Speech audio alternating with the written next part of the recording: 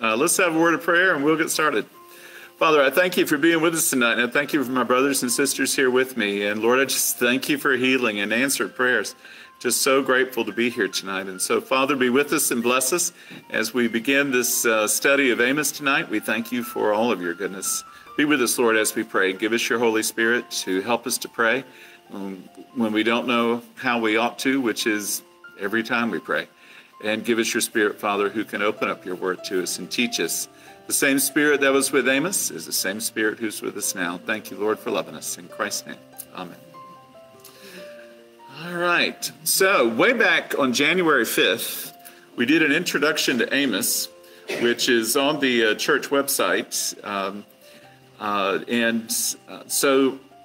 But that same night, for those of you watching at home, because we've tripled our numbers now,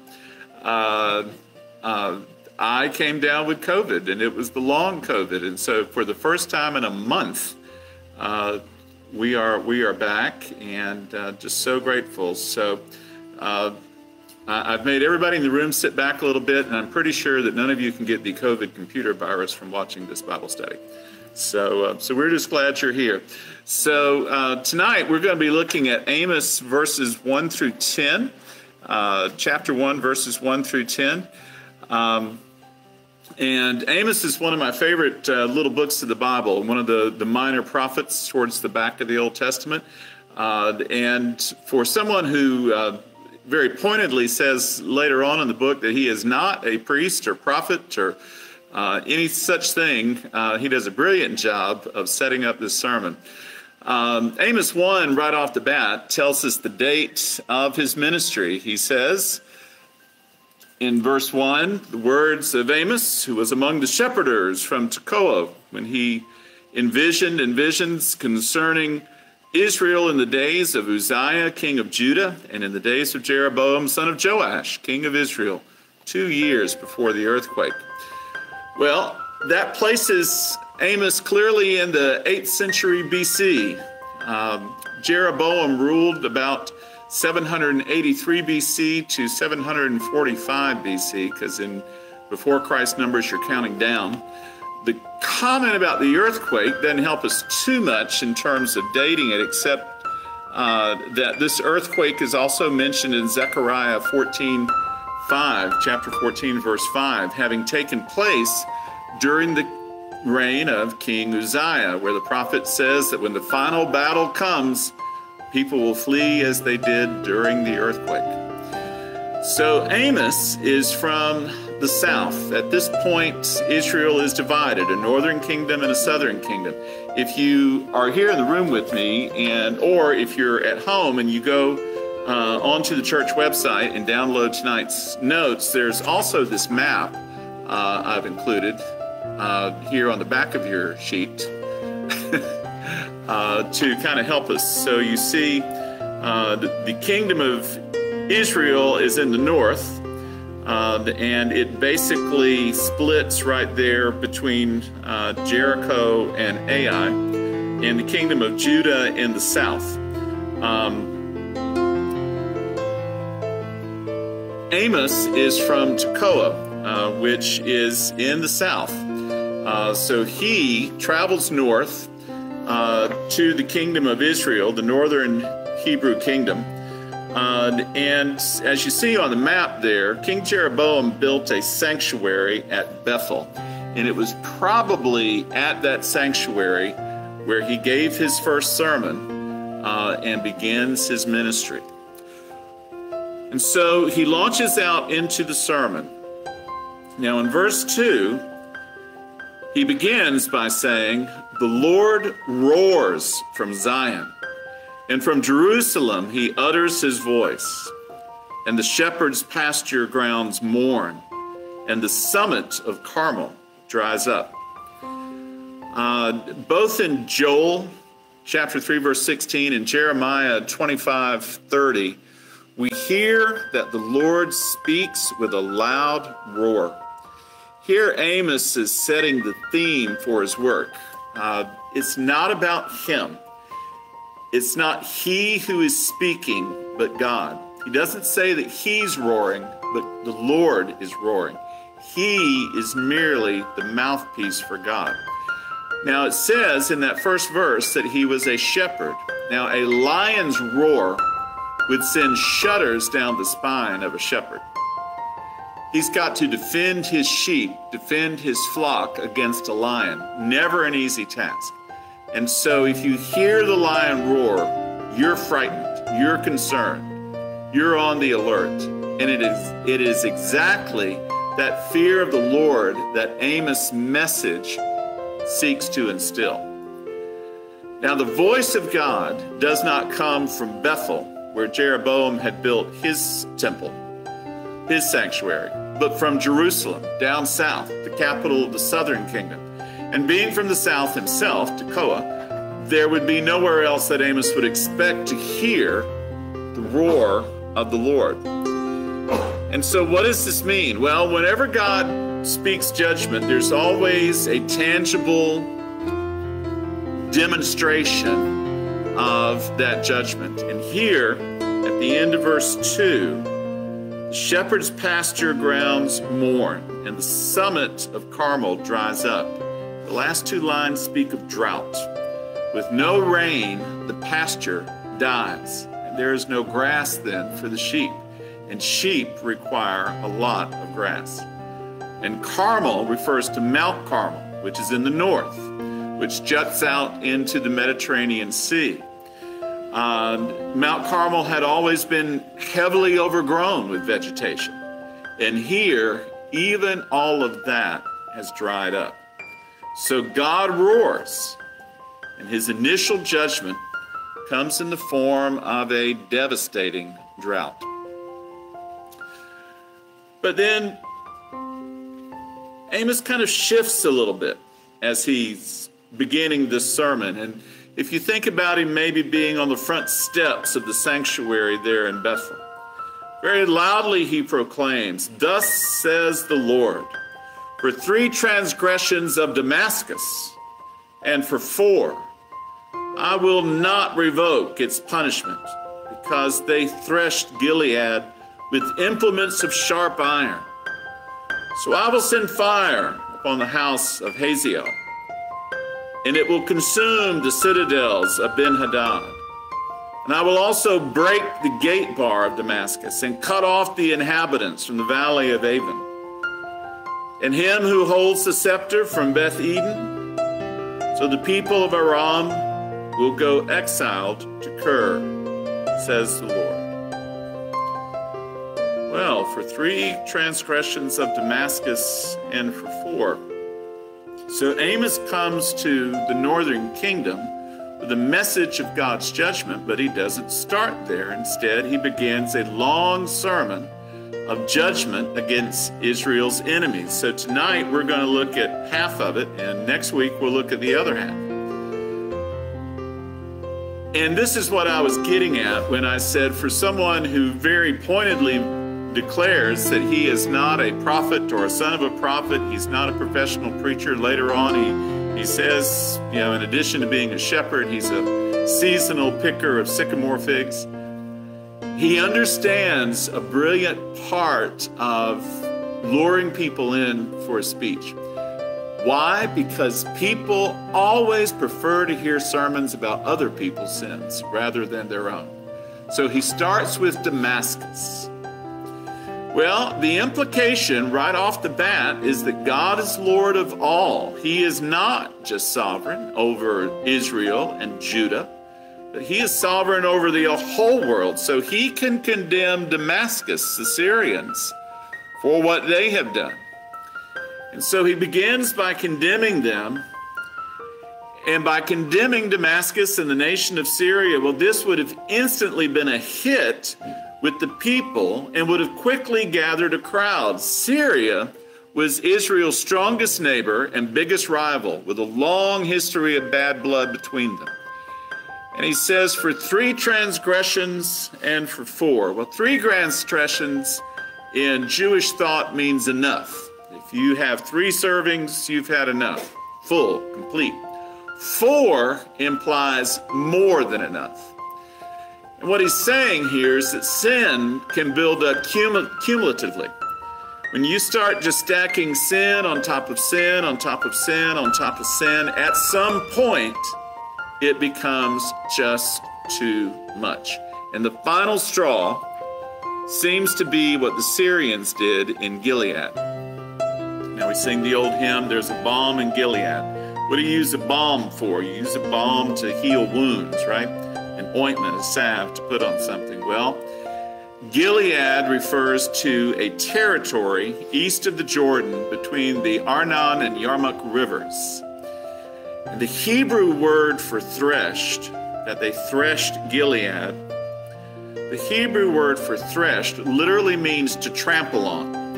Now, various passages in the Old Testament show us that threshing was done by the feet of animals as they trampled out the grain. These days, you and I don't thresh much. Even in modern agriculture, we don't do a lot of manual threshing. But they needed something heavy to smash out the kernels of wheat. So the hooves of large animals would be able to do that. But there were also other means of doing it as well. And it seems that when the Syrians attacked Gilead, they took heavy sleds that had jagged teeth on the bottom, that was designed to be able to cut straw to pieces and to crush out the bits and pieces of grain from the straw. And they used these sleds to be dragged over the bodies of the conquered people. It was a means of torture and slow death for them. And so this is just a brutal, brutal, brutal way to be, even in those days. And so they threshed Gilead with implements of sharp iron. Some translation uses the word sledge. It's a very, very heavy piece of iron that they would have dragged over the bodies of the people. So the result is that God is going to send fire on the house of Hazael. The house of Hazael refers to the family dynasty of Hazael, who were kings over Syria beginning in 842 BC. The second king was Ben-Hadad, who came to the throne in 802 BC, and we are introduced to him in 2 Kings chapter 8, verses 7 through 13. Fire then refers to the flames of war, suggesting that God's judgment on Damascus means that war will come to Damascus and all the strongholds and palaces of the Hazael kings have built will be destroyed. The gate bar in verse 5 is the gate bar to the city gate. Avon, the valley of Avon, and Beth Eden refer to the places where the Syrians worship their sun gods. So he's going to destroy their royal power. He's going to destroy all their fortifications. And he's also going to destroy the temples and the high places where they would worship these pagan gods. And Amos ends the Syrian part of his sermon by saying that its people will be exiled to Kir, K-I-R, Kir.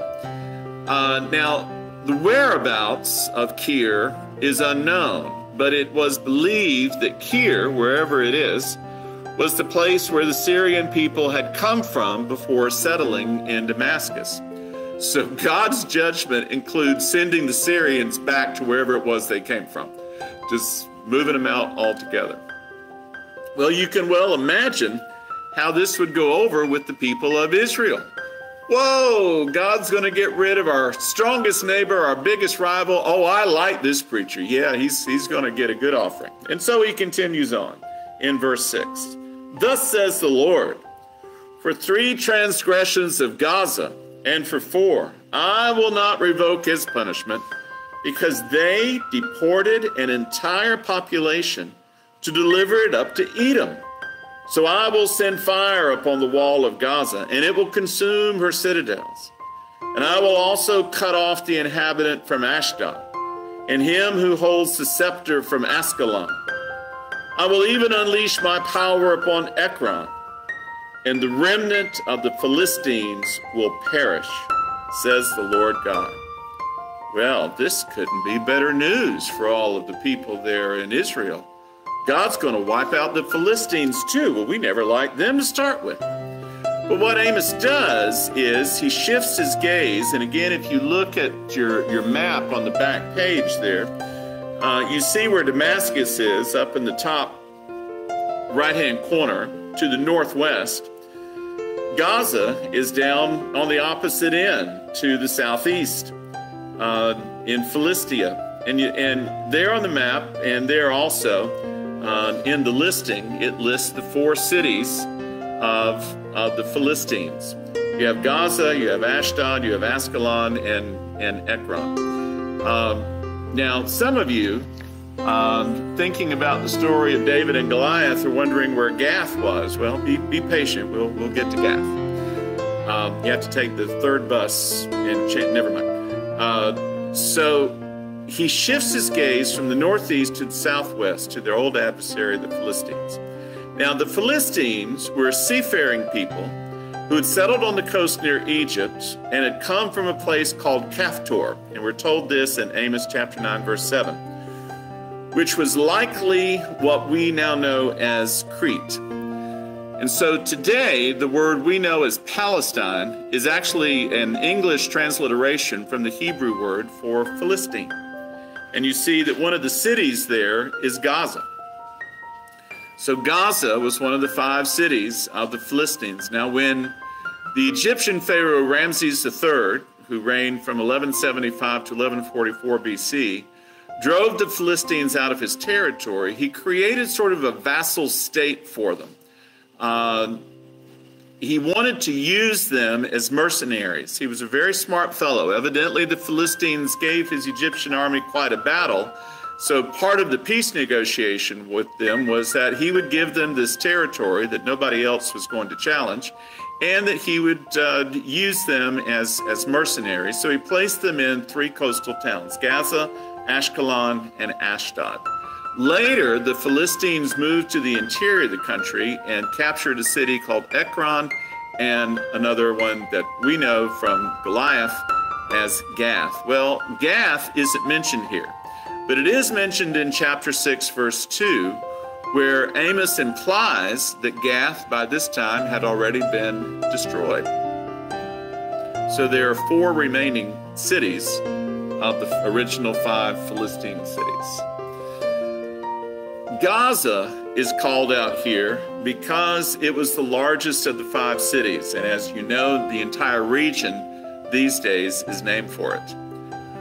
But it may have also been the most guilty of all the 5 cities. And here, the charge is not a war crime, but human trafficking. I will not revoke its punishment, says the middle of verse 6, because they deported an entire population to deliver it up to Edom. So they are charged by God with capturing an entire tribe of people. In the Old Testament, when they're speaking of an entire population, they mean an entire tribe of people, and then selling them as slaves to the king of Edom. For punishment, fire meaning war, will come to Gaza and destroy her. And the same will come to Ashdod and Ekron until the last of the Philistines are destroyed. So if speaking judgment on Syria gathered the crowd, speaking judgment on the Philistines absolutely had the crowd cheering. Well, then we get to verse 9. Thus says the Lord, for 3 transgressions of Tyre, and for 4, I will not revoke its punishment, for they delivered an entire population to Edom, and they did not remember the covenant of brotherhood. So I will set fire upon the wall of Tyre, and it will consume her citadels.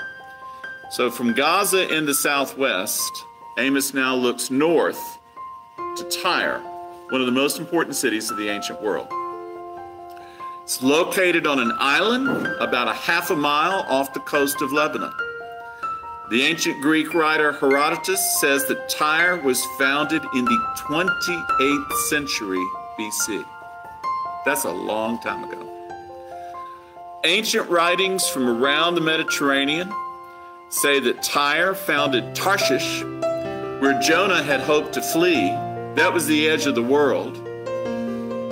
Tarshish was believed to be in Spain, and that Tyre founded it somewhere around 1100 BC. They founded the great city of Carthage, who gave the Romans all kinds of problems. Founded Carthage there on the North African coast about 700 BC. And the sailors of Tyre circumnavigated the entire continent of Africa around 600 BC, some 2,000 years before Vasco da Gama made the same journey.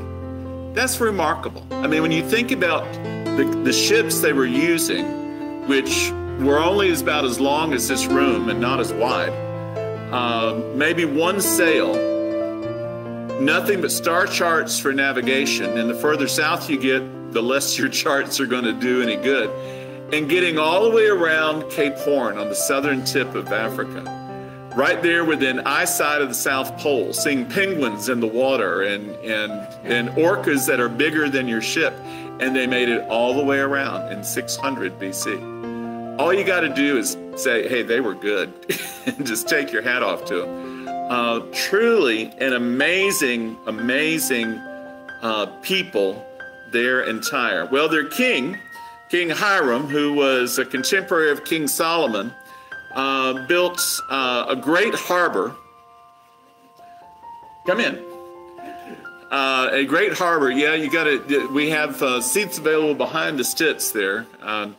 Other than that, you got to sit in the balcony. You changed the date, the timing of the meeting? 6 o'clock.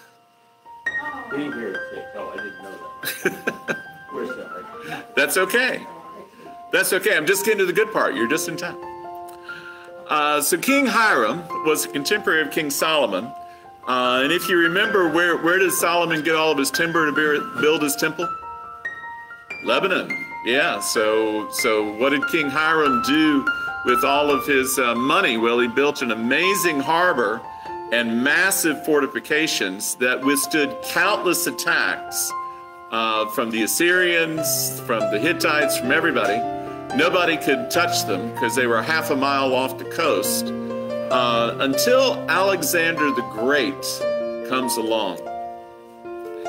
Now, Alexander, by the time he gets there, has already defeated the Persians. He's marched his way all the way from Greece to Turkey. And I messed up. I didn't include the correct map this week. I have a map that'll be in next week's, I'm sorry. When we review, we'll have a look at it that shows what Alexander did.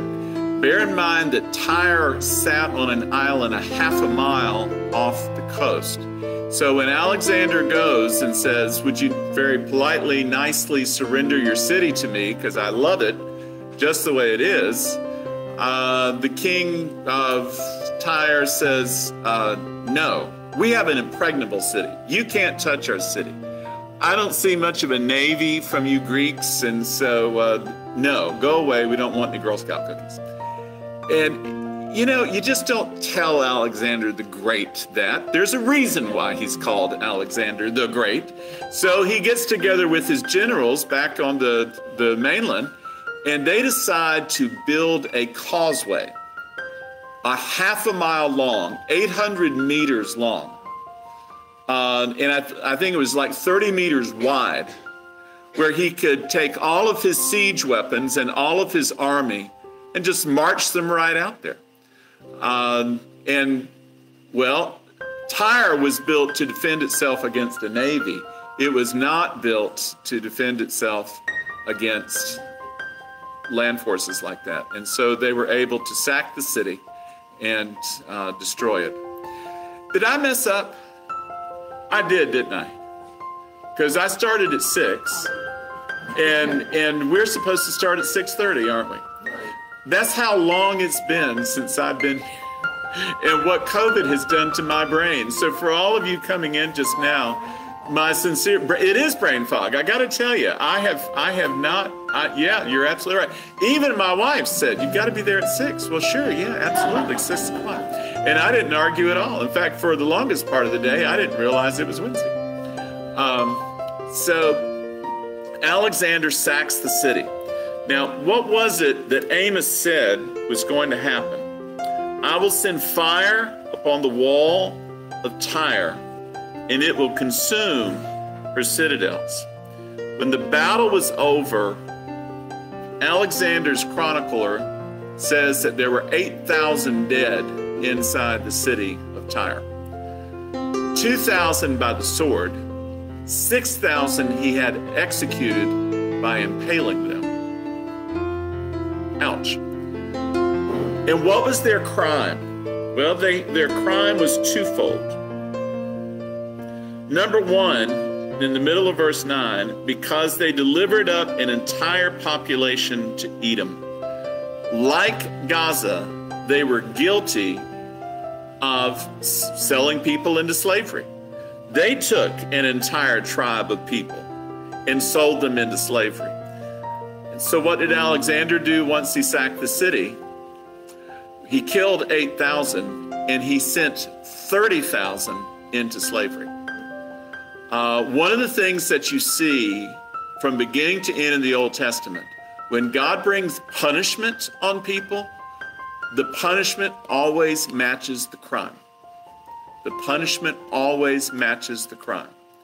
They were guilty of sending an entire tribe of people into slavery, and so 30,000 of them at Alexander's hand went into slavery.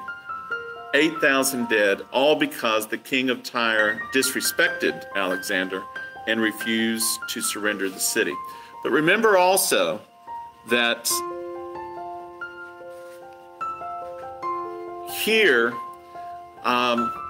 there was a second crime that they did not remember. The end of verse 9, they did not remember the covenant of brotherhood. So where does it leave us? 8,000 dead in Tyre, 30,000 sold into slavery. So to people who say the Bible never says anything against slavery, has never read the Bible very closely, clearly. But just like Tyre, just like Gaza, they were guilty of selling people to the Edomites.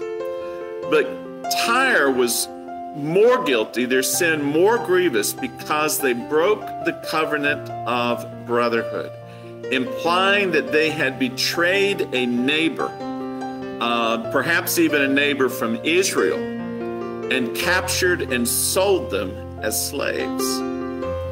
So fire and war will come to Tyre and destroy her palace and fortresses. Now, here's the thing that we need to remember.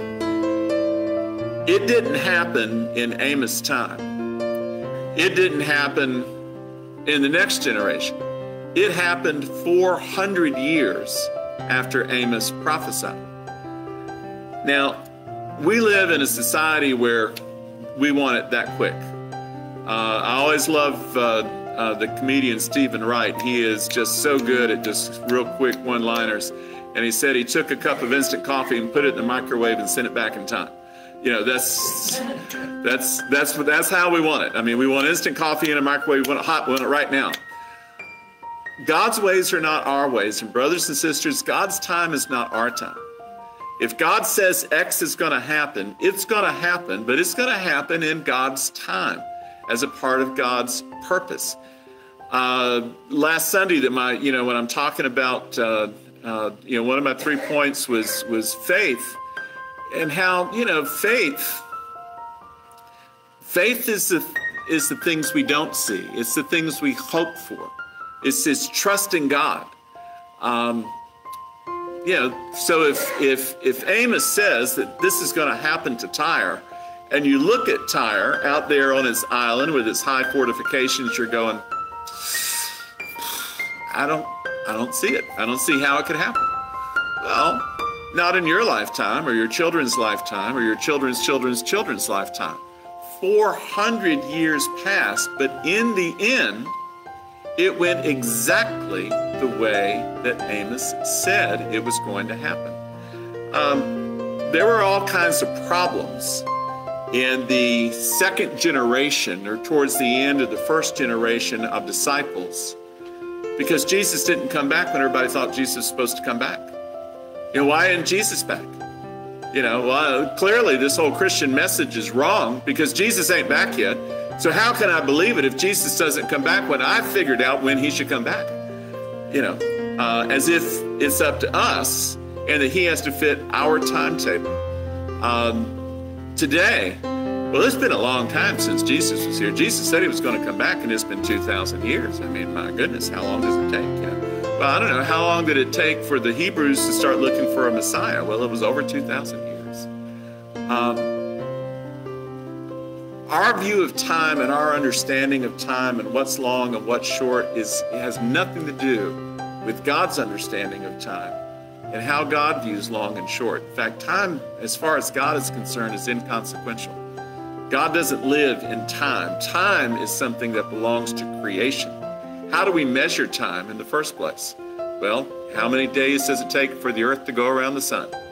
How many days does it take for the moon to go through its cycles? I mean, we look at things related to creation, the sun and the moon and the stars, and this is, from what time, how long does it take for the sun to rise and the sun to set? This is how we base time. All of that has to do with creation. But where God sits is outside of all of that. God isn't bound by 24-hour periods or 12-month years or anything of the kind. If God says it's going to happen, it will happen. It may not happen when we think. It may be a lot longer.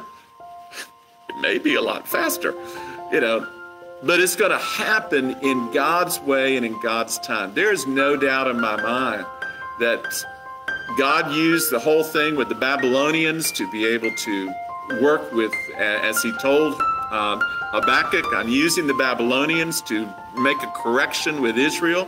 He used the Persians to punish the Babylonians for the things that they did. He used the Greeks to be able to take care of the Persians, to punish them for what they did. And the Romans made the expansion of the gospel possible. Without the Romans building their wonderful roads and having the Pax Romana, where Paul could get on a boat and travel all around the Eastern Mediterranean without fear of pirates. You know who took care of the last of the pirates of the Mediterranean? Julius Caesar. He lured them all into a trap, and when he captured them all, he crucified them all. Got rid of all the pirates. So that trade could happen all over the Mediterranean and the Romans could move about without any fear of attack. So that Paul could go from point A to point B anytime he wanted without hardly any fear of attack whatsoever. The Romans made that possible, and God used all of that. And what we're going to find as we continue to go through this, particularly as we look at next week, is that even pagan countries are part of God's plan, and that he is Lord of all, regardless of whether or not they honor and acknowledge him or not. That's just the way it is. So even in our own day, in our own time, the countries who acknowledge God are still under his judgment. And if you think about it, well, we've seen it just in the last 100 years, time and again. So we want to see God do everything on our timeline. But his ways are not our ways, and his time is not our time. But to hear such a judgment on Tyre, well, my goodness, he started out telling everyone that God was going to condemn Damascus and the Syrians and send them back where they came from. And then he was going to get the Philistines. And now he's going to get Tyre. What kind of response do you think the people of Israel are given to a sermon like this? Oh, my stars, they are dancing in the aisles. We like this preacher. I'll take up the offering, So it's a long sermon. Next week, we're going to be able to get into the second half of the sermon. And how it ends, it ends in two parts. He continues to preach about the other countries around Israel before he shifts his gaze where he goes from preaching to meddling.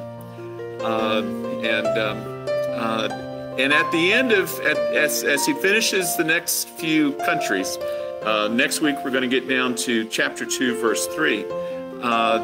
It's fascinating to realize that, God's opinion is, look, you can believe in me or you don't. I'm still God. I'm still the Lord of all. And you are still under my judgment. And honestly, that's the message of the whole Bible, the New Testament, the Old Testament. Paul in Romans said, look, yes, there are people out there that have never heard of Jesus, but they're still under God's judgment. They still know, just by looking at God's creation, what's right and what's wrong, and they will be absolutely judged for it. Okay. So that's where we're going to end tonight, at verse 10. Next week, we'll look at verses 11 through 15, and then down to verses 1 through 3 of chapter 2. And we'll meet at 6:30. I am so sorry. That just blows my mind that I did that. But I'm telling you, that's how long this has been. Even when I left the house today, I went out the wrong door. I'm going, this isn't good. So anyhow. So let's have a word of prayer, and we'll have a look at our prayer list and see if I do better with that. Father, I thank you for being with us tonight. I thank you, Father, for grace and mercy and forgiveness of my brothers and sisters here for starting early. And Lord, I just pray that you'd be with us and open up your Holy Spirit to us so that you can give us insight and wisdom on what you're teaching us as Amos is preaching. But Father, as we pray now, Father, lay on our hearts all we need to in order to be able to pray as we should. Thank you, Lord, for loving us. In Christ's name, amen.